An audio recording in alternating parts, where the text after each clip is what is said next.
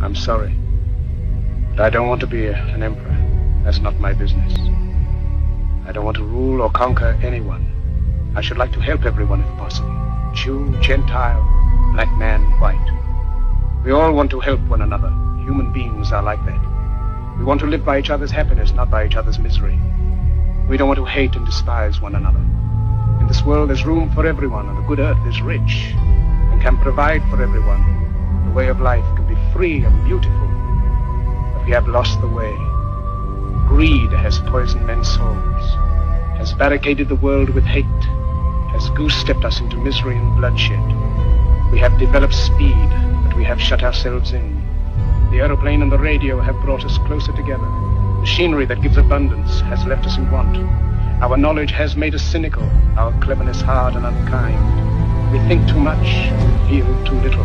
More than machinery, we need humanity. More than cleverness, we need kindness and gentleness. Without these qualities, life will be violent, and all will be lost.